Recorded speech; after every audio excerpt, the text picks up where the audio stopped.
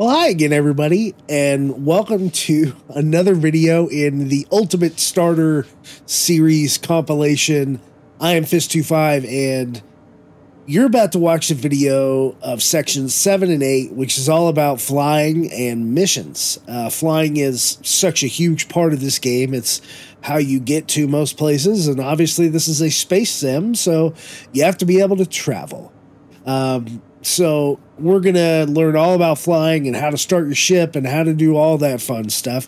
And then we're going to get into missions and how to use the mission system in the mobiGlas, because you need something to do in the game, right? So you're going to need to be able to use that system. And this is more than just the mobiGlas tutorial if you saw that one earlier. And so let's get this video started.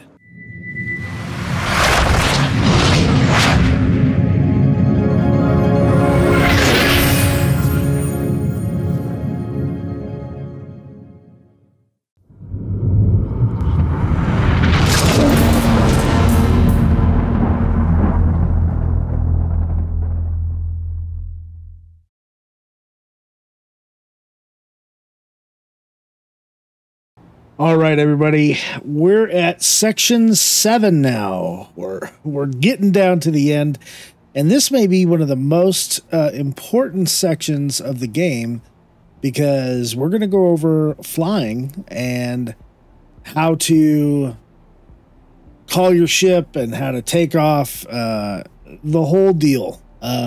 This isn't going to be that long of a section, but it's probably an important one, especially for a new pilot.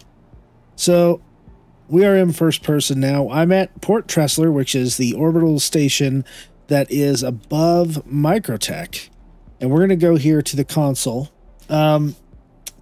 We've kind of already gone over the ASOP terminals here before, but we're gonna go over it again. I'm going to click on it using F and click.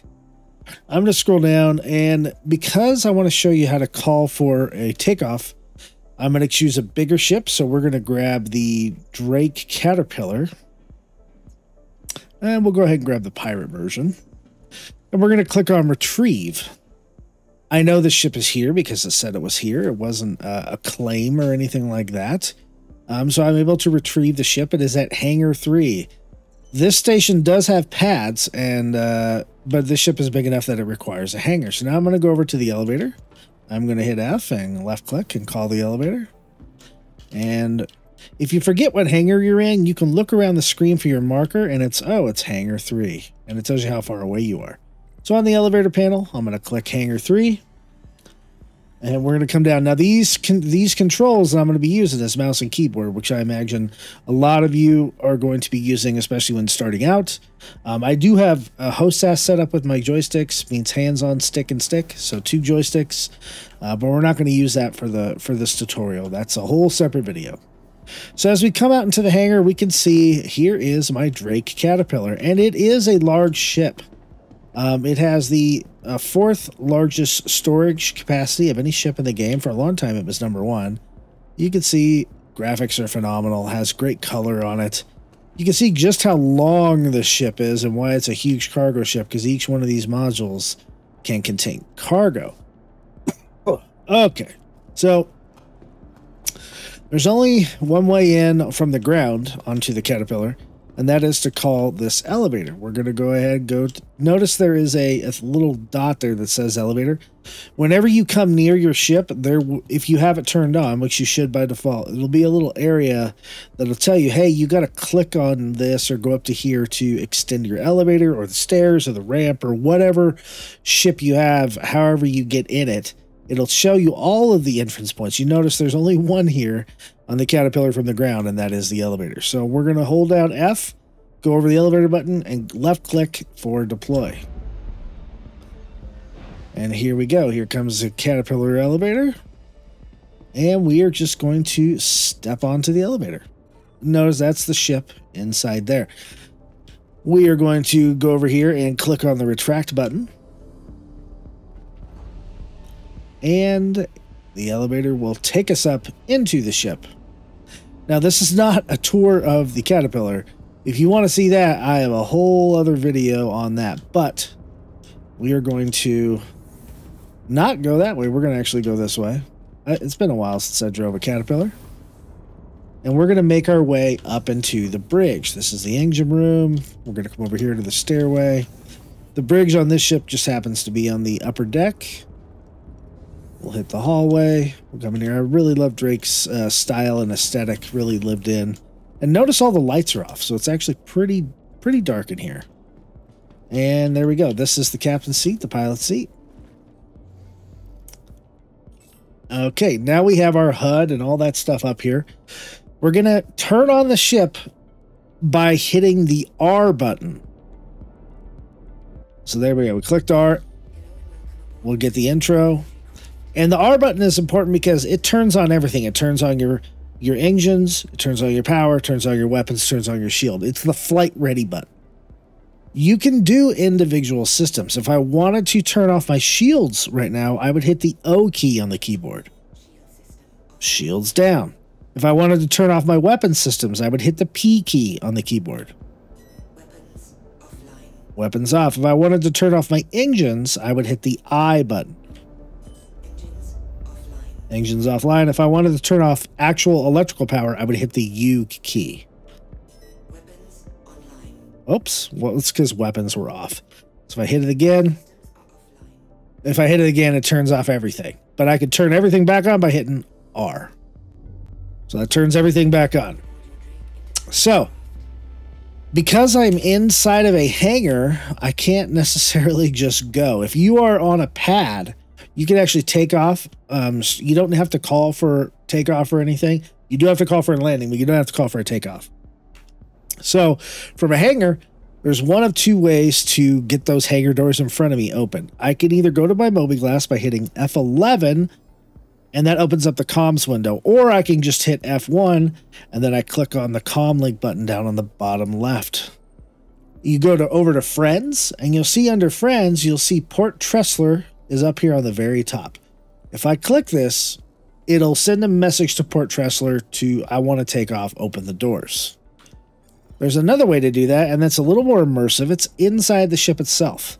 You have to go down to your comms on your MFD. If you don't have an MFD with the comms on it, you can click on menu, go to the menu, go to the comms, and you see Port Tressler's on top. I have a bunch of friends here, and I can use the mouse scroll wheel. If I wanted to talk to them, I could. The only people that are in game, like see Ronin's in game, and Sykes, Papa Hefe, Cobra's in game, Bahamut. All these people are in game, but I want to talk to Port Tressler. So I'm going to click on this little radio icon. And now it's hailing Port Tressler. I let go of the F key. And those doors are going to open. There we go. And he should say you're clear for launch, but... oh, there we go. Okay. So now I'm going to go into an exterior view of the ship using drone cameras, and you do that by hitting the F4 key. This is the default exterior view. You're a little bit above and just a little bit behind my ship. Now to take off, on this ship it's not that bad because it's heavy. On smaller ships that are more maneuverable and faster, you got to be a little bit careful. There could be something above you. To actually lift up, because I can hit forward, but nothing's going to happen. To lift up, I have to hit the space bar. And I'm holding it right now. You see my landing gear, and nothing's happening. That's because right now the game turns your VTOL off when you start the ship. To turn on your VTOL, you're going to hit the K button. I know nothing happens on the ship. There's no transformation, but I should get more thruster power. Now when I hold down spacebar, it still doesn't want to lift up, so I'm going to click on the boost button at this. Oh, there we go. It did lift up a little bit, so my VTOLs did work. If I'm going too high up and I can't, I'm like, oh, I got to stop it. You're going to hit the left control button to go down. Spacebar up, left control down, and you just kind of find a balance. To move forward, you're going to hit W. And I'm holding it down right now. Notice how it's actually going pretty fast outside of this hangar. Once I clear the hangar, that hangar door will open. I know it's very dark out here right now as well. Let me see if I can find... well, we're on the dark side of Microtech, so there's not going to be a whole lot of light going on here. But we'll solve that here in just a few minutes. If you're in this third-person view and you want to look around at like a free look, hold down the Z key, and then move your mouse. And you can move your mouse in any direction you want. You could see different things. You can look at different things, kind of whatever you want. But let's say you're stuck over here and you can't quite get the view you want. To reset your exterior view, hold down the F4 key and hit the asterisk button on your number pad. That resets your external view. Now, if you look, you can see my landing gear are kind of hanging out down there on the bottom. I know it's a little bit hard to see. If you're in the exterior view, be careful not to move your mouse unless you want to move your ship. That doesn't apply when you're in free look, but if I move the mouse right now, see how my ship is pitching because I'm moving my mouse up and down. If I move it left or right, my ship will yaw, and you'll see it move in 3D space. Sometimes it's hard to figure out, oh, I got to stop. I got to stop this movement.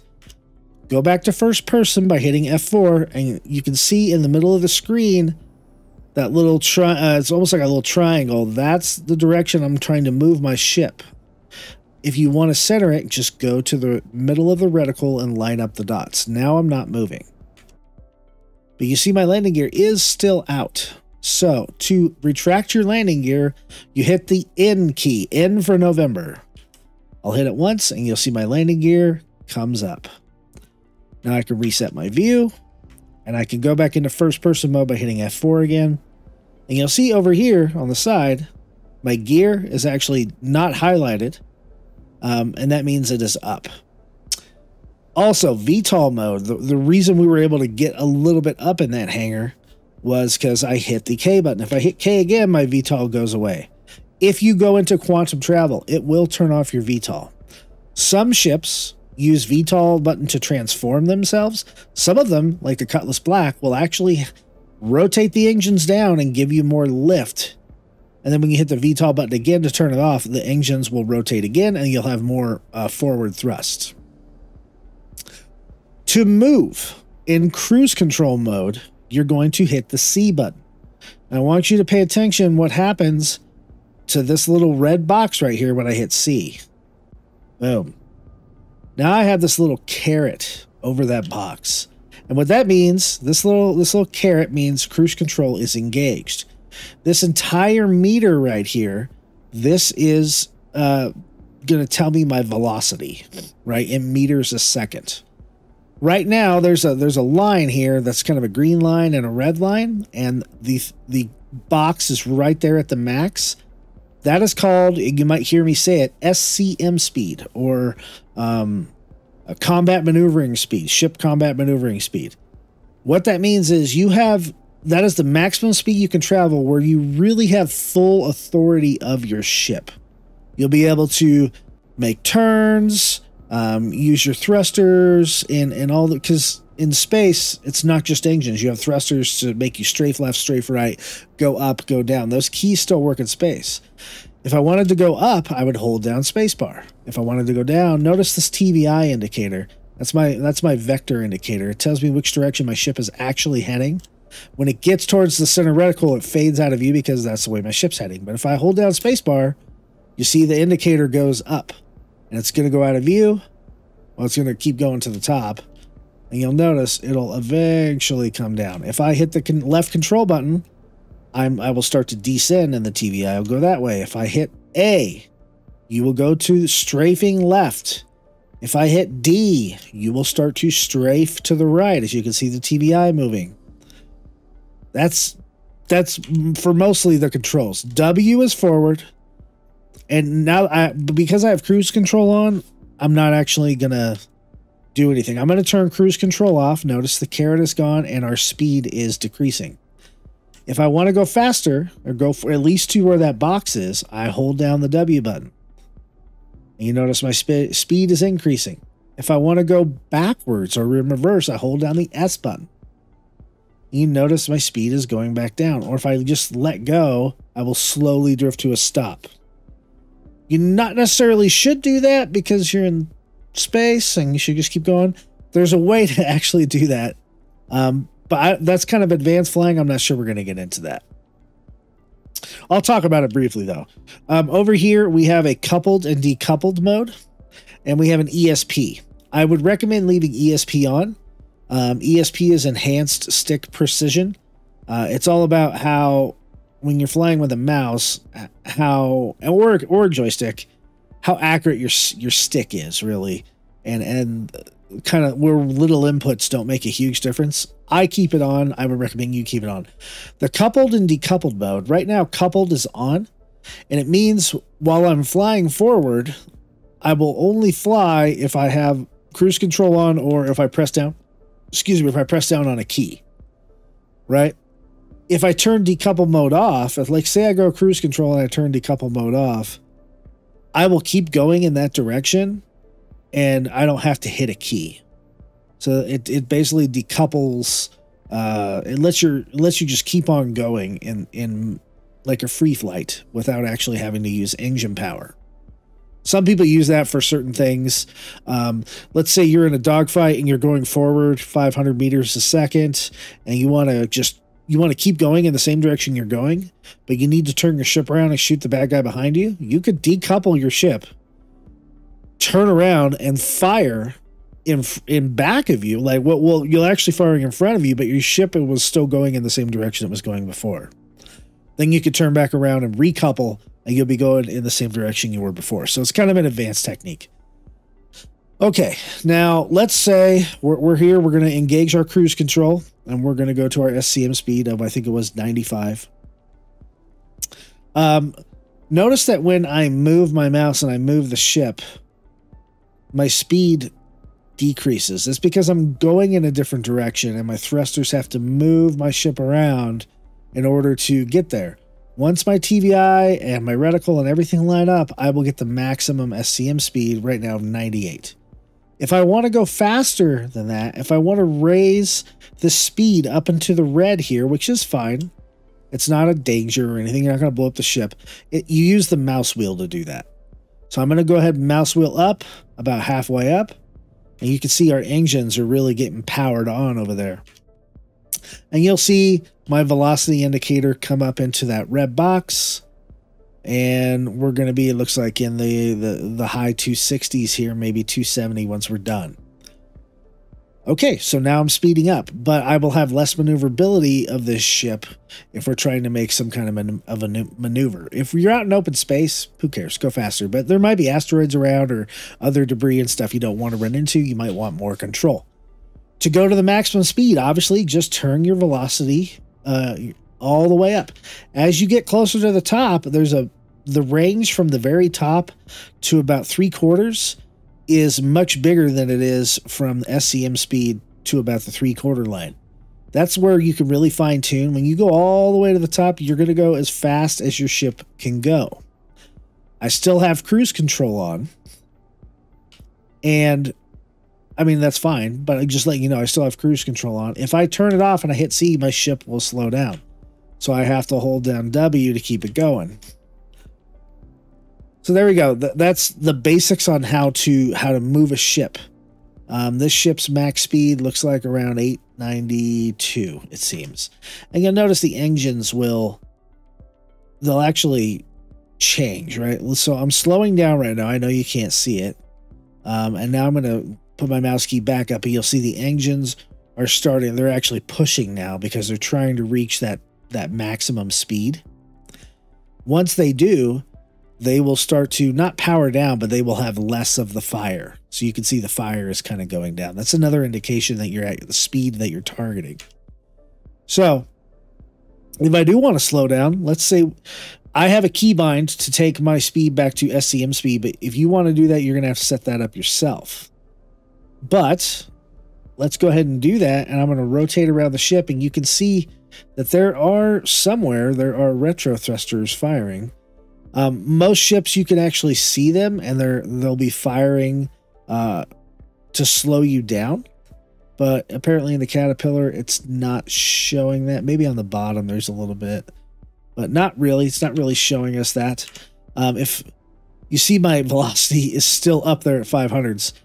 If you want to slow down faster, you can hit the space brake button, which is X. If I hold down X, you'll notice it's using some of my afterburner, my boost here on the left. You see that boost indicator?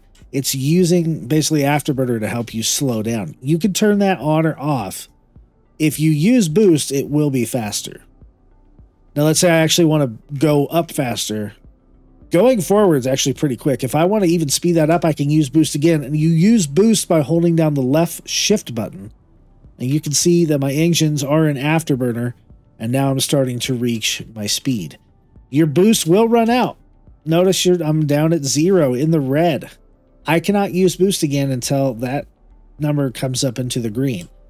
You control boost via your power triangles. And so over here on your power triangle, you have your shields, you have your thrusters or your boost, and your weapons. If I move this guy all the way to the bottom for 100% thrusters, you'll see that this number goes up significantly faster, right? Now, if I balance out my power by hitting the F8 button, you can see my triangle is balanced now. You'll see the boost go up much slower. So the buttons for the power triangle, the first one concerns weapons, right? You can see I have, here's all the ammo counts I have for my lasers, 61, 56, 56, 61. These are different size lasers. The M5As are bigger. As I shoot them, the ammo count drops down, right? If I let go, it'll eventually recharge. This is a balanced recharge. If I want more power to weapons, notice the ammo count, 61 and 56. If I hold down F5, and there we go, you can see my weapons here, or my power triangle is fully on weapons. Notice my counts went up to 74 and 67 because I'm diverting power to my weapons. So now my weapons will not necessarily be faster or anything, but I will have more ammo to shoot them. And when I let go, they will actually recharge much, much faster. What am I giving up for that? Well, I'm giving up shields and I'm giving up boost or thruster power, basically.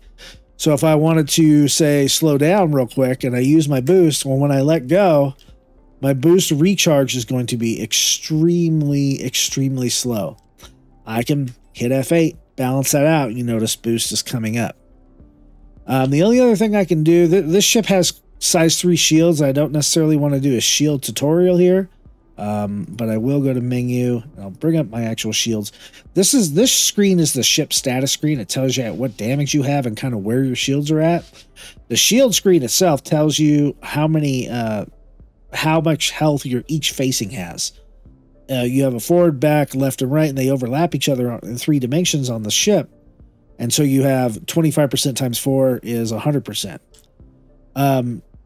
The danger of moving your power triangle around is that you will have less power for shields and boost if you need them at some point. So just keep that in mind. If your shields are really low and you're kind of out of battle, well, then you can hold down the F6 key, and that puts all of your power towards shields. Consequently, if you want to give all your power, I'm sorry, F6 is thrusters, guys. F6 is thrusters. If you want to give all your powers to shield, you hold down the F7 key. Holding that, and you can do this on the triangle too if you want. You can kind of move things around to where you want it. This bottom one is thrusters. So F5 is weapons, F6 is thrusters, F7 is shields, or you can move the triangle around yourself. So now we're at 100% shields. If people were shooting us, then we would have a good chance to just regen the shields real quick. To balance everything out to 0, where everything is equally charged, you can hit the F8 button. Just tap it. Or you could go over here to your power triangle and just put it in the middle. And it usually snaps to it. Okay, so now we did that. We showed you how to move. Let's show you how to do rolls. When you're in the ship and you want to roll to the right with the mouse and keyboard, you hit the E key or echo, and you will roll your ship to the right. If you want to roll to the left, you hit the Q key or Quebec. There you go. You can roll your ship. You can, when you move the mouse, you're controlling the pitch with up and down. And if you go left and right with your mouse, you're controlling the yaw. You control the Z axis, the up and down axis, with space bars up. I know you can't really see it. And the control goes down. So that's your axis control. Roll is E, Q and E. W makes you go forward. S makes you go back. A makes you go strafe left. D makes you strafe right. And X is the slow down or space brake key. C is for cruise control. This ship doesn't have any missiles, but if I wanted to go into missile operator mode, I would click down by default, the middle mouse button. If I click it, it would go into missile operator mode. I'd be able to shoot missiles. But this ship doesn't have any missiles. The key to fire your group 1 weapons is your left mouse button. If you have group 2 weapons, you can only have 2 groups. They're actually called 0 and 1. Group 0 is your left mouse button. Your right mouse button is group 2. I don't have anything linked up to group 2, but we can fix that real quick. We'll go ahead to one of our MFDs, and we will go to our weapons side. Notice it's the same thing as that guy. You can see our guns. We have 0 and 1, all of our usage and everything. And our missiles, we do have 5 missiles, but I don't think I can fire from this station, if this thing even has missiles. But from the guns page, you can see everything is tied to group 0. If I wanted to take the 2 M5As, I can click these and make them group 1. Now, when I left click, you'll see only 2 weapons fire. If I hold down the right mouse button, the other 2 fire. If I hold them together, they both fire. So you can mix and match whatever you want. These settings do not save. So you'll have to do it every time you go back into the ship, or I think even into the cockpit seat. What else? So we entered the ship. We found the pilot seat. We kind of went over the basic controls of flying. We flew the ship out. We had to call for clearance to fly the ship out because we were in a hangar. Like I said, if you're at a pad or you start on a pad, you can just lift off and go. If you need to land either on a pad or into a hangar, depending on where you're going, you will have to go back to the communication screen and you will have to call for a landing. You can either do it via the ship terminal or the comm in the ship, or you can go into your Mobiglass and do it. Okay, let's talk about the last part of the basic flying is quantum travel. So there's such thing as a blind quantum jump, and we're going to do that right now. So we're going to go back down to SCM speed, and we're going to hit the B button. B is what spools up your quantum drive. B is in Bravo. Boom. So now you can see my quantum system is online and it's starting to spool. Now, this top number, now it says spooling complete now. That is my actual quantum drive spooling up, getting the power ready to go. The calibration on the left, I have to calibrate to something and get 100% calibration in order to actually make a jump. Both of these have to be complete in order to jump. How do I know where to go? Well, you see that diamond marker up there? That's going to be an orbital marker. And if I put my reticle of my ship, not the diamond here for quantum, but the reticle of my ship on it, it'll start to calibrate. The quantum drive I have in here is actually pretty fast. Boom, calibration's ready, spooling is complete. Well, all I have to do now is hold down the B button and we will enter quantum and we will go about 710 kilometers. Let's do that now. Boom. So now we have entered quantum, and the default behavior of the quantum drive is to re-spool the quantum drive. And there we go. So now we have a different view of, I'm going to turn off the quantum drive by just tapping B. And it turns off quantum. Now we have a different view of Microtech here. We're actually on the light side of Microtech, and you can actually see the ship and the paint scheme and all that. When this game is dark, I mean, it's dark. So, again, reset F4 and a number pad asterisk to reset my controls. And let's do a actual plotted jump now. And we'll actually go down to the planet. So I'm going to hit F2, and that brings up my Mobiglass and brings up the star map. You can actually do it from some ships. You can do stuff from the ship, but the fastest way to do this is using the star map. I am up here at Microtech. I know I'm up there, so I could double click Microtech, or I could hit the little GPS tracker thing and it'll find me over here at Microtech. Now I know I'm above the planet right now, so what I could do is double click the planet. And now I can use my mouse to zoom in and zoom out. If I wanted to go to Calliope, yes, I would double click Calliope, and now I have all the places I can go there. So we'll go back to where we are. We'll double click on Microtech. It zooms in a little bit. I can use my mouse. If I click and hold outside of the planet, like in dead space with my left mouse button, I can rotate everything in 3D space. If I hold my right mouse button down, it's in 2D space. So up, down, left, right. Left mouse button, 3D space. So let's say we wanted to go to, let's go, I don't really want to go to New Babbage, but we'll go there anyway. It is the big circle here on the planet. So I'm going to click New Babbage. I know I got New Babbage because up here on the top right of the screen, it actually says New Babbage. If I wanted to go to Port Tressler, you see that green line that goes to Port Tressler? I click it and Port Tressler shows up.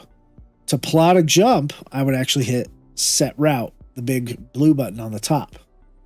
But that's where we came from. We came from Port Tressler, so we will go ahead and clear that route. We'll double click the planet again. We'll come back in. And you see New Babbage over here. I'm going to click it. I'm going to hit Set Route. And so there's New Babbage. You know it's set because in the navigation mode it's set. When you leave the mobiGlas, it will be the only quantum marker available for you to spool to. So we can see New Babbage is way down here and it's in the dark. To get there, you're going to hit the B button to start spooling up your quantum drive. I'm going to rotate the ship a little bit there. The ship might rotate on its own when you enter quantum. That is normal. So now to actually enter quantum, we'll do it from third person. I'll hold down the B button. So see how we're getting closer to the planet? Normally when you go from outside of a planet into like a city or something, you're not going to have the crazy hyperspace graphics. You're just going to be going around the planet. Now in third person mode, I can move around the ship and stuff. And now you can see the lights for New Babbage. And we are upside down. So important to note that. Once we are out of quantum, it'll say quantum drive is off, even though it's really not. I can hit B again to turn off the quantum, go into my third person, and I can actually use the roll button to roll around. Now it's dark outside. How do I know where the airport is or the spaceport? There's many different roads and avenues, and it can actually get really confusing, especially at night, because unless you know these cities really well, you don't necessarily know where stuff's at. Even in third-person view, it's kind of hard to see. I know for sure, especially look at first-person view, it's very hard to see. I know that the train tracks that are just above the nose of this ship, leading to that little thing with the light on it, that is actually the spaceport. I do have a reshade filter turned on, MVG mode. And if I turn that on, now we can actually see the spaceport in front of us. It's that big building where the gravlev tracks lead to. If you want to learn more about reshade, I have a video on that. Go ahead and look it up. There's 2 videos. Watch the first one. If you want to learn about mining reshade, watch the second one. But that's basically MVG mode. If I go back to regular mode, this is what we get. Now, I do have reshade turned on here, so it's a little bit darker for me. If I turn reshade off, you can see the gamma changed a little bit, and it's easier for me to see the spaceport better. Once we get close enough, those lights will actually start to blink red. And we can go faster than SCM speed while we're in atmosphere, but we will have decreased mobility and decreased speed in atmosphere as well. I'm going to go ahead and use my boost. Now you see the lights, see the red lights coming on for the spaceport. Now that we're getting closer to it, yeah, you're just now starting to see the third set of lights turn on. So usually if you see a blinking red light, kind of like what we see now at the spaceport, that's a place where you can land. Now we're not actually going to land there. We're going to go back up into space and land at Port Tressler. All of the orbital stations, Port Olisar for Crusader, Port Tressler for Microtech, Bikini Point for ArcCorp, and Everest Harbor for Lorville and Hurston, they are all basically directly above the major city, the landing area at the planet. But in order to get there, you have to break atmosphere. Microtech's atmosphere, you can start to quantum at roughly 12,000 meters. You can see with the HUD right now, I'm getting a positive pitch angle because these numbers are positive and they're going up. My altitude right now is 6,900, about almost 7,000 meters. I need to keep going up in order to break 12,000. You can see my speed on the left is actually decreasing because I'm climbing up. And my HUD flipped around, like that's normal as well. You could try to use your ship to control whether you're going, but if you want to go straight up from a planet, you want to go 90 degrees up. And you can see I'm going exactly straight up from New Babbage. You can even give yourself a little boost if you're on a big ship. Yeah, I mean, you'll use up all your boosts doing it, but you can give yourself a little boost to help get you out of atmosphere. Some ships that are going to come out in the future that are really, really, really big, they'll be able to land, but they're going to either need a tug to help them get out of atmosphere, or they're going to need something else to help them. But this ship is not that big enough. Is that a word? I don't know. You can see now that we have definitely broken 12,000 meters. So now we can hit B for our quantum, and we can do a blind jump. Notice that the square here, that is Port Tressler, all of those orbital stations look like a square. All of the cities look like home plate in baseball, American baseball. So now Port Tressler, everything is lined up, or everything spools are complete. I'm going to hold down B, and we will quantum there. So now we're at 24 kilometers from it. Really hard to see, right? Because it's on the dark side of Microtech.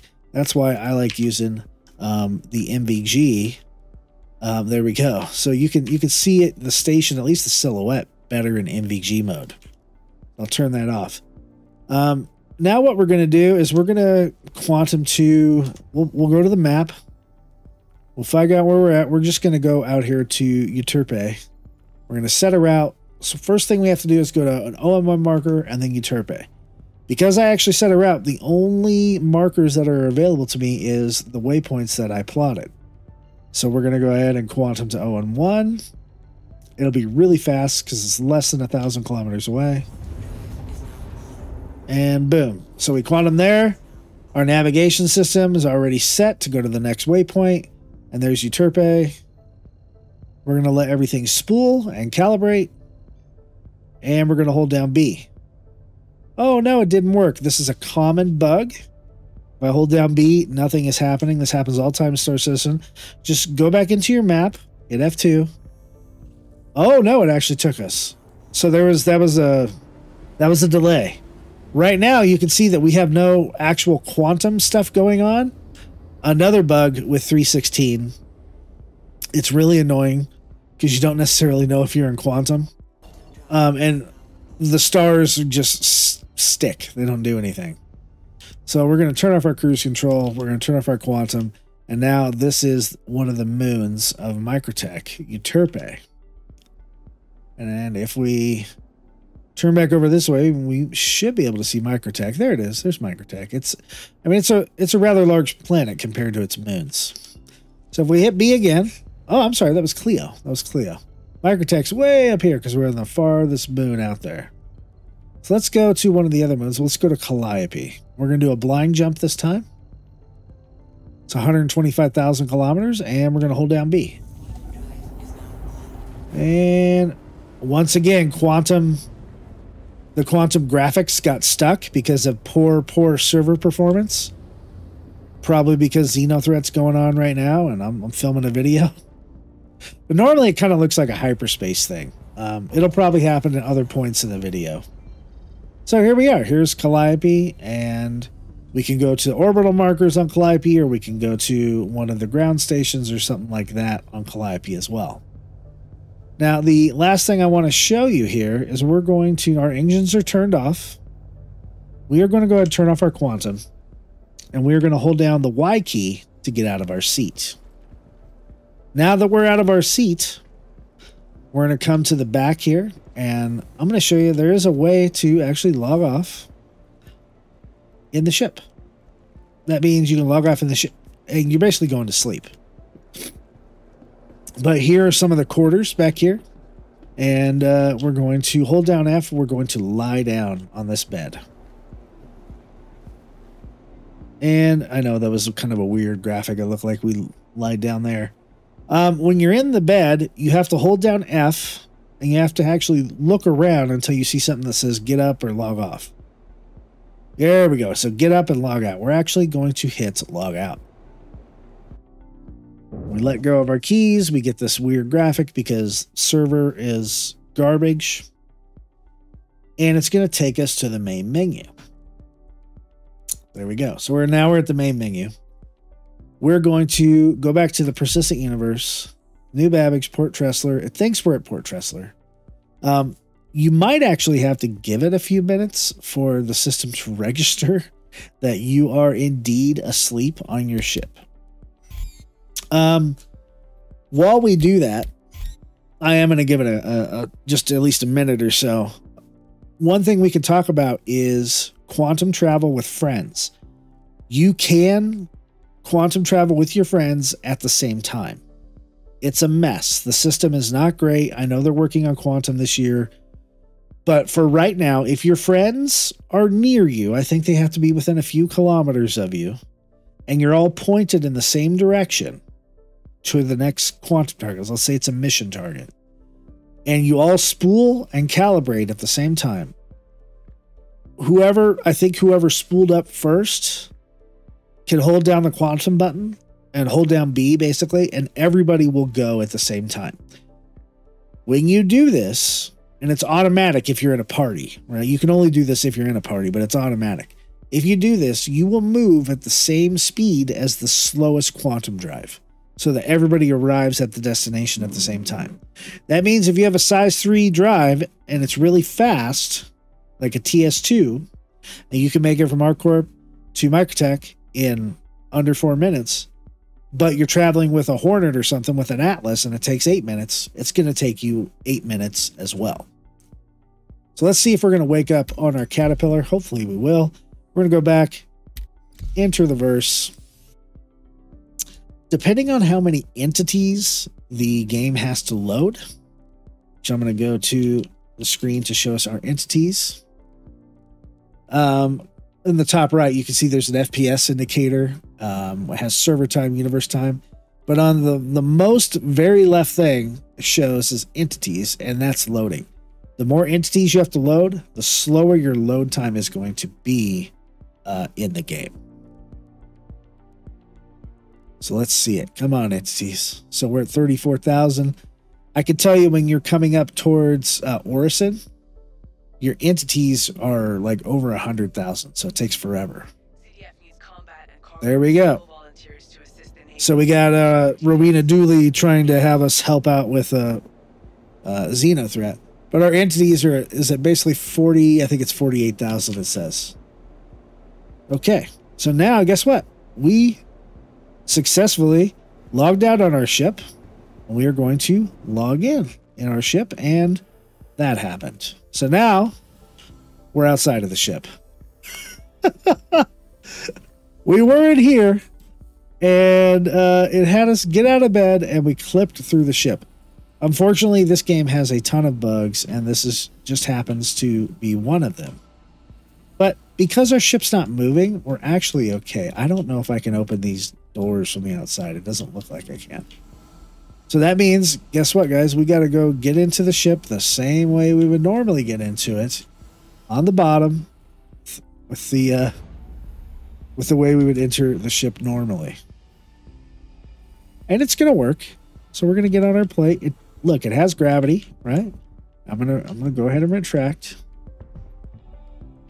Most of the either cargo bays or the elevator or lifts or something like that, like this ship has, do have gravity. So there we go. We can do that, and that's one way to log out. Another way to log in. And I want to show you that we're in the same position. Sometimes, very rarely, but sometimes the server's so bad it doesn't remember where you're at, so it puts you in the middle of the sun. Hopefully that's not the case this time. Our ship is still powered up and ready to go. I'm going to hit F2. You can see the little blue triangle. We are up here at Microtech. So we're actually out here by Calliope. If we move the ship around, we should be able to see it. Here's Calliope. So we did log off exactly where we were supposed to, and we logged back in space exactly where we're supposed to. So Other things with flying, some of the other shortcut buttons, if you are in battle and you need to use your countermeasures, you use the H key. H key is basically a flare. I think it's called a decoy in this game. And so if I hit H, you'll see that flares launch. And if I hit the J key, it's called noise, and it kind of is like chaff. It kind of looks like a little flak thing that comes out. Those are your two types of countermeasures. If you have a gimbaled weapon, you hit the G key, and basically these dashed lines come into view. Now, both of these weapons are gimbaled, but they have a little kind of a weird field of fire because they're in different positions on the ship. But if I hit the G key once, it takes me into automatic mode. That means if I have a target in front of me, my guns will turn on their gimbal and they will fire towards the target as long as that target is somewhere in the pip for the target is in these dashed circles. If I hit G again, it takes me into targeting mode. This means I can move my guns around however I want them to, so I can find the pip myself and then use that targeting mode to try to hit them. I like it automatically if I have gimbals. If I hit G one more time, it turns it into lock mode. And under lock mode, it just fires directly straight ahead at the reticle. Other things about the HUD, we already talked about weapons, your pitch ladder, your velocity. Here's your fuel gauges right here. This is my quantum fuel gauge. This is my hydrogen fuel gauge. Your decoy count, your noise count. If I use a decoy right now, see it went down to 20. If I use a noise, it went down to 8. You do have to pay to get those refilled. This actually is a compass. This tells you what heading you're going to. A lot of bearings are going to be relative though, so keep that in mind. This guy up here is your heat, how much heat you're putting out on your ship, your IR signature, which this is really, really high because it's 18,000. Over here, this is your electromagnetic signature, again, really high, 25,000. And then this in the middle is my cross-section signature. This will never change. These two can change depending on what you have equipped and if you turn stuff off. My cross-section will always be 40,000 because Caterpillar's a really big ship, and cross-section missiles probably are not going to miss. You have to try to spoof them with countermeasures. So I think that's about it, guys. That's basic flying tutorial with the Drake Caterpillar. When we get into missions, you might see me use a smaller ship and stuff like that. Oh, I guess we do need to do one last thing. We need to go back and we need to land at Microtech. So let's see. If we can find Microtech, we can do. We're actually going to go to Port Tressler and land. It's easier to land a big ship in space. So we're going to blind jump. Well, not blind, but we're going to spool up to Port Tressler without using the map. This is what quantum travel is supposed to look like. Kind of like hyperspace travel. I guess we're on a different server now. Better performance. Okay, so Port Tressler is in front of us somewhere. Where are you, Port Tressler? If you lose... there's Port Tressler. Because it looks like a square. So we're pretty close to it. We're 23 out. It's still on the dark side of Microtech. So I am going to... Oh, this happens all the time as well. The server lags as things spawn in, and then it'll turn your quantum back on. So I'm going to hit quantum. I'm going to turn it off. Everything turns off. Now I'm going to turn on our MVG, and look, we can actually see the station. So I'm going to speed up a little bit. I'm going to take cruise control off. It's very important that you take cruise control off. Because if you don't, you're probably going to run into something. So if you want, you can keep the quantum on to figure out how far you are away from the station. You don't really need to do that because as you get closer, you'll see a little red indicator and some text. It'll say, please call ATC to land. And Port Tressler will also show up on our comms display. So we're going to get out of MVG now that we can actually see the lights of the station. Probably going to slow down just a little bit. And, Oh, you see our comms right over here? It's basically doing an automatic hail to Port Tressler saying, hey, we're in the area. When that's over, then we can, contact ATC to land. So because I have friends, I have to scroll all the way to the bottom because it's new. I have to click on comms and it'll tell me where to go. Now I'm waiting for the comm to finish, for that guy to say that. And then your landing bay will be this blue indicator. Oh, there it is with a downward chevron. Like I said earlier, to turn lights on your ship, you hit the L button. It's not going to help right now too much because we're still pretty far away. We're going to go down to SCM speed. Okay, now I can see the hangar, right? If I hit L, it's very, very dark. So lights help a little bit. Some ships have better lights than others. To land, I called for a landing. You see the doors opening. I need to drop my landing gear. That is the November button, the end button. And I'm going to hit that. You see my landing gear come down. I get the voice. And as I come in here, yes, you can easily land in first person. I'm barely hitting the keys right now. And notice it says collision alert. I like to land in third person, to be honest with you. You're not always going to be that far away. You can be that far away. You hold down F4 and you use your scroll wheel on the mouse. And just keep in mind that you are above the ship in this view, but this hangar is plenty big enough to come in and land. And there we go. We're real close. Now, one thing that you could just go hit control and land straight away doing this. One thing Jawa likes to do is when you get real close to landing is to hold down the N key. And it will automatically take your ship. You got to be pretty close and it will land it for you automatically. So it's going to do that and it's going to perfectly center the landing as well. Okay, we are landed. We should see those hangar doors close. Yep.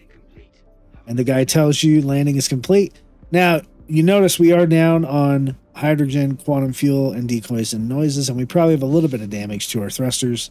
With wear and tear, we're going to hit F1 on the mobiGlas. We are going to click on vehicle maintenance services. And then we have repair, restock, refuel, refuel. We're going to repair all the little things like our thrusters. We're going to restock our chaff and flare. We're going to refuel our hydrogen. Yes, we used 1,400 worth of hydrogen just flying around and barely any quantum, but we need to refuel the quantum. We're going to click confirm. And then we're going to wait. While we're doing this, you can... So that guy was in the elevator. While we're doing this, you can actually watch everything fill up. It just finished our quantum. That was that beep, beep, beep sound. And you can see our hydrogen is very slowly filling up. This is a lot of mass to move around, so that's why it takes so long to actually fill up. Once that's done, you'll see the decoy and the noise actually go up to what it's supposed to be as well.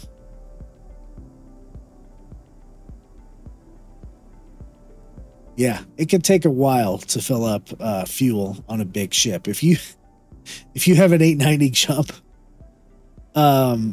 which is massive amounts of fuel, it takes forever.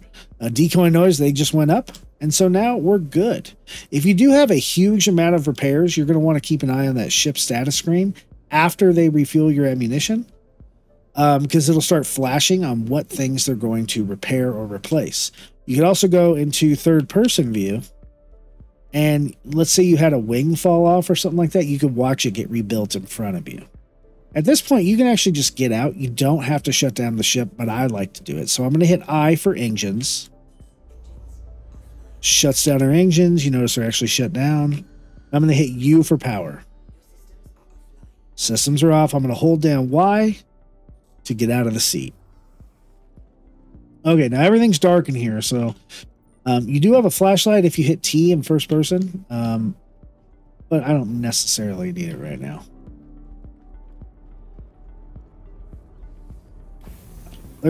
I wonder, yeah, I'm still in my armor. Okay. Engineering access. Go this way, go this way. I'm just trying to make it to my elevator. Elevator access. There is other ways to get off the Caterpillar, but this is Probably the most efficient. It's not that bad if you know the way. It can get confusing. Now that my elevator is down, I don't want anybody who's lurking around possibly to steal my ship, so I am going to retract it and then hop off real quick. And you'll see it start to retract, and now I can head back towards the ASOP terminal. I'm going to go towards this yellow sign that says Landing Bay Arrivals. I will find the elevator. Let's call the elevator. And it might take a minute. These are walk-waiters. Look at this haircut. Oh my god. And he's literally wearing the same torso armor as me. This elevator's probably been moving all around. They are physicalized elevators, and there we go. So it's open. We're going to head towards the lobby. Then we're going to go up to the ASOP terminal, and we're going to store the ship. You don't have to do this. If you stay in your hangar too long or on your pad too long, the station will store it for you. So keep that in mind because it's pretty important. You could just log off at this point, but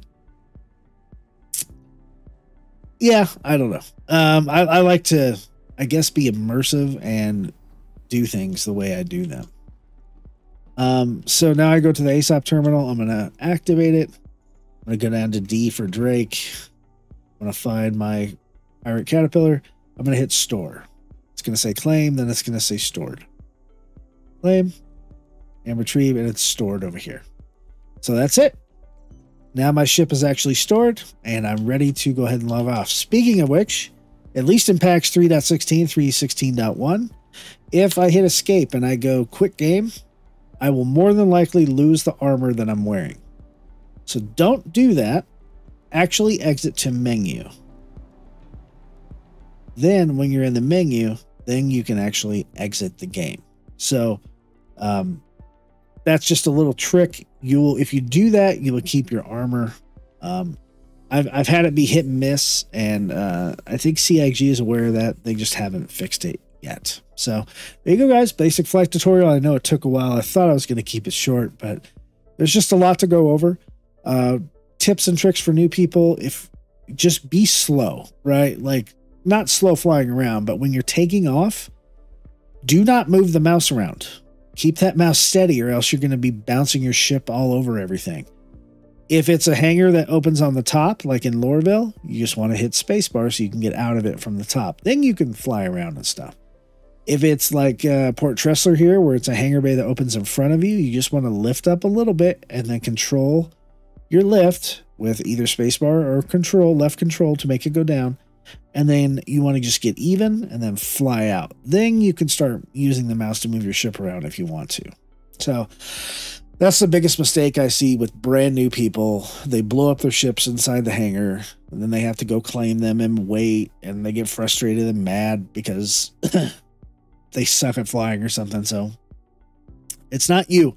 You just have to get used to how the game works. So thanks for watching. Our next segment is going to be on missions. It's actually going to be a short segment. Believe it or not, we're just going to go into the Moby-Glass and go over all the different missions. We're not even going to do a mission. We're just going to show you the types of missions there are. And then after that's going to be a really long section with professions. We're going to go over all the different professions in the game with some cool B-roll, I hope. After that, we'll go over the state of the game. The kind of the current state, 3.16.1, and what's coming up in the future. We will go over the game folders, and then we're going to go over resources, things you can do to help yourself, and then we'll do on to final thoughts. So you're almost there. Thanks for watching.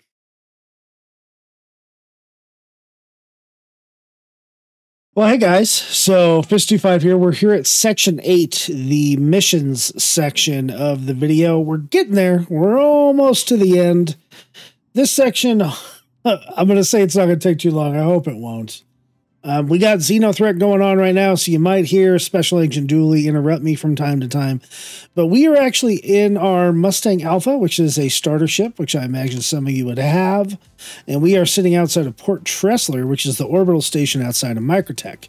And I want to go over the different types of missions and things like that. So To do missions, the first thing you want to do is hit F1 and open up your Mobiglass.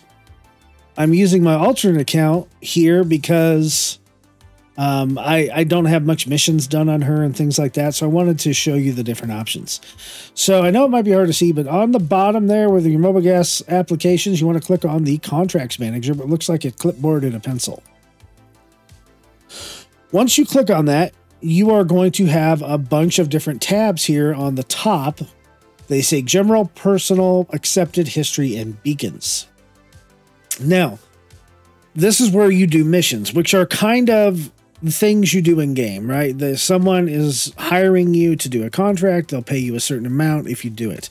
There are legal and illegal missions in this section.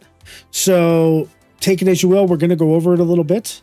We're going to skip the General tab right now, but I'm going to tell you everything that is on the General tab is a legal mission. We will come back to it. The tab we're going to go to is the Personal tab. Okay, so here we are at the Personal tab, and you see there's a supply re-up, 9,000 alpha UEC plus bonuses. This is basically a mission to basically get some raw drugs, have them refined, and then take them to another place, and you'll get some money.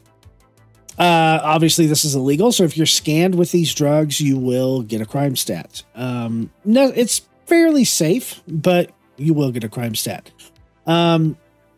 You can kind of tell this because the sender is not found. It's not from a specific person. If we go under the mercenary column here, we can see that mine worth taking is worth 35,000 alpha UC. It's worth a lot. But basically, you're going to go to a mine that has already been claimed by other people, and you're going to kill. So you're going to take out the sentries there, and then you'll get some money, which you're probably in monitored space, so you're going to get a crime stat. One mission under here is cover needed. The from is an error, so it's basically you go to a comm array, which you're going to get a crime stat when you get close to it. Take out the patrols.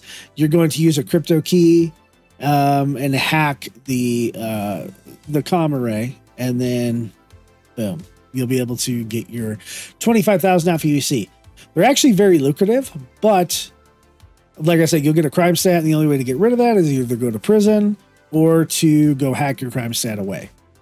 Under the Accepted tab, we'll have to come back to that because that's after you accept a mission. Under the History tab, that is, once you've done a mission, it'll show up under History whether you succeeded or failed. The Beacons tab. So the beacons are a little bit different. You can create 3 different types of beacons. To create one, you go up here to the top right in the green where it says Create Beacon.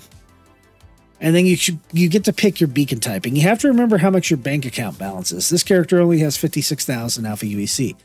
So you could create an escort beacon, a personal transport beacon, or a medical assistance beacon. Medical assistance you can also create right away if you're injured and you need medical assistance. You don't need to go to the screen. But let's say you're stuck somewhere and you don't have a ship or something like that, and you need an escort somewhere, or you need a personal transport somewhere. Well, you could say I pick personal transport. Then you're going to choose your destination. You could say I need to come to my ship, or I need to go to, let's say, Everest Harbor. And I want someone with a minimum reputation level of any or to 5-star, which most people don't rate other people, so who knows what your rep's going to be. And then you enter a value up from 1 UEC up to the most UEC that you have. If someone accepts it and they come and they actually transport you there, then they'll get paid out of your money. The same kind of thing works for escort, and the same kind of thing works for medical assistance. So it's also a way, if your friends can't find you, they don't have a party marker or something like that, and they really need to get to you, you could set up like a personal transport beacon for 1 alpha UEC and have them accept that, and then they'll get a marker for you, and they'll be able to quantum straight to you. So it's kind of a shortcut type of thing. So now let's backtrack. Let's go over to the General tab here, and I'm up on top of Port Tressler. So I am in the range of Microtech, but there's only so many missions out at Microtech currently. One of the things under here, I'm under the mercenary row, and there you see there's a call to arms.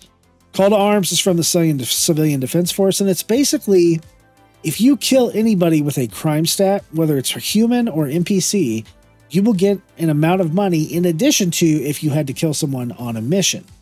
So, for instance, if they had a crime stat 1, 2, 3, 4, 5, crime stat 5 is worth 1,000 alpha aUEC. You can take this as a passive mission. So I will go ahead and take Call to Arms. I will hit Accept Offer. Then it's going to take me to my Accepted tab. Under Accepted tab, I can then not hit Abandon, but I hit Untrack. Now that I've untracked that, it's still going to count. And my number is still going to go up, and I'm still going to get money. But I'm not currently tracking that mission because there's nothing to track. I'm going to go back under General. You can see under Mercenary, there is a Remove Claim Jumpers mission, which is not at Microtech. It's at HER L4. Not bad money. Illegal Monitors Detected. This is money that a lot of people run. It's worth 20,000 alpha aUEC. There are search and rescue missions. I'm sorry, not search and rescue, but search missions. So you can do a cargo assist. Basically, you have to be able to be able to put cargo in your ship. So there's a cargo assist mission worth 9,000 UEC. This one is where you got to find a caterpillar's last known position, grab the stuff, put it into a locker. Zeta Prolonide salvage claim. There's 2 of these. They're worth good money. You have to go to a wreck site, grab the stuff, stick it on your ship, and then go back. It doesn't really work with a starter ship unless you have a bigger starter ship like a Cutlass or something like that. There are bounty hunter missions. I haven't done any bounty hunter missions with this character, so we're actually going to do one. This one is specifically an apprehension evaluation. This is actually where you need to go down onto the surface, and you're going to have to hunt somebody, probably inside of a facility. Remember, everything under the General tab is actually legal, so you're not going to get a crime stat doing this. This is an FPS mission. It is not a spaceship combat mission, which is what I'm looking for. And then there's the Investigation tab. Investigate missing client Rafael DeLuca. And if you follow all this stuff, it's you have to go to a cave. It's worth very little money. But you have to go to a cave. You have to explore this cave. There's not going to be, probably not going to be any bad guys in the cave. You just have to basically survive it and find that person. And when you do, then you will actually get paid. You can see another search mission came up. It's the other Zeta Prolonide claim. There's a lot of people in the area taking missions right now. For Bounty Hunter, though, if there's a space mission, then you could take that and go around into space. And something that's important to know, if you're a Microtech or ArcCorp, there are no Bounty Hunter missions in space. Every mission is down in atmosphere of either the planet or one of the moons. There is nothing actually in space. If you want to do any fighting in space, like in an asteroid field or something, then you have to go to either the Hurston system or the Crusader system, and then you'll get those kinds of missions there, in addition to missions that are in the atmosphere of moons or planets. So you got to keep that stuff in mind. We're going to go over some more of these missions here as we actually do the professions section, specifically on bounty hunting. What else? Reputation. So if you go down to your Moby Manager apps all the way on the bottom, and you go over to Delphi, it gives you the your reputation, basically. The only thing that this character has ever done is Ling Family Hauling. And that is one of the cargo missions. It's basically a UPS driver, and you basically go get a cargo box from a place, you load it up on your ship, and you bring it to another place. And she's actually finished one of those missions, so now she becomes a junior runner, which doesn't necessarily give you any perks or anything like that. But when you go up to a runner level, then you do get actually missions that give you more money, and they're a little bit more dangerous as well. So right now, we do see that there are illegal monitors. We'll go ahead and do this mission real quick. It's a quick 20,000. Basically, you're just blowing up some. You have to scan for some monitors. You shoot them down, blow them up. And then any bad guys that come with them, you got to kill those guys too. And then you make a quick 20 grand. So I'm going to do that. We're going to do this in fast forward mode. But the first thing I'm going to do is show you how we get there. So we'll go ahead and hit accept offer. Now we're in the accepted section of the mobiGlas under contracts, right? And you'll see illegal monitors detected. It has a little GPS pin on it, which means we're tracking it. And then we're going to leave our mobiGlas. So now we're going to kind of look around, and on the screen, I see some other NPCs and stuff floating around, but I'm looking for this right in the center. It says destroy monitors. Now I could do some blind cargo jumps around the planets and be able to get to that, but I can't get to it right away because it's in the middle. I'd have to go through the planet, which you can't do. So one way I can get around that is I can use the map. I can hit F2, and I'm going to hit the GPS mark to go to our current location. It is around Microtech, so it looks like it's on the other side of Microtech. So if you need to learn how to use the map, I have a whole nother section on that of this video. I'm going to highlight the comm array. It looks, oh no, they're not at the comm array. Well, they're close to the comm array. We're not that far from it. But it looks like I can't necessarily tag them. So I'll have to do some blind jumps around the planet. So I'm going to go ahead and hit B. And I'm going to look for an orbital marker. So there's OM1 up here on the screen. We're going to jump to it. Okay. All right, so there's our blind quantum jump. At this point, I like to actually turn quantum off. That way I can still see the mission marker. If you see it in the middle of the screen, it's right there. It's still on the other side of Microtech, so I need to take another orbital marker. I'm going to take OM4 this time. And I'm going to engage quantum. Okay, so now it's over to my right, and now I can actually jump to it if I hover my reticle over it. And I quantum to it. So boom, it was actually at the satellite.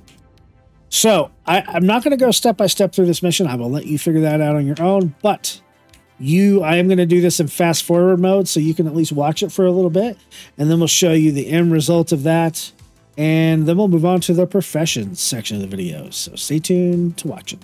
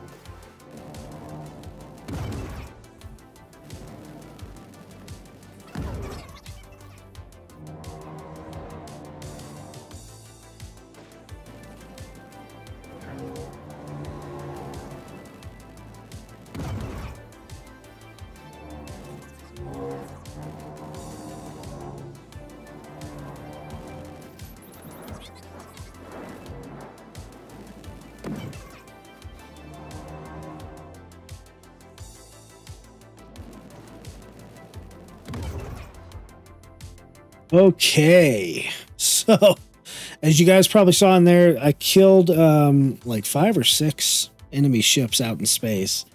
In addition to that, I destroyed 3 probes that never shot back, unlike the mining mission things.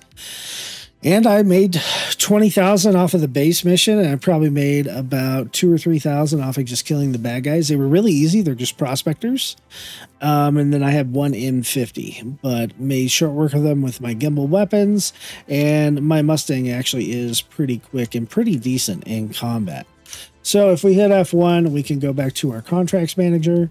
We can see up here under accepted, nothing is left except call to arms. If we go under history, we'll see that the illegal monitors mission is up there. Everything's green. We did destroy everything. We met all the mission objective goals, and we were actually paid our money. So that's really about it. If we go to reputation, there is no reputation for that because it's not tied into the reputation system right now. Yeah, there's not a whole lot of missions left right here that I can actually go do. So with that, we'll touch more on missions and things you can do in the certain types of missions on the next section, which is professions. So I will see you there.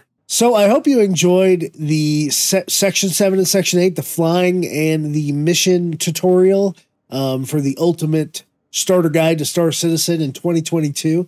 I hope this this guide actually aged well if you're watching this in the future.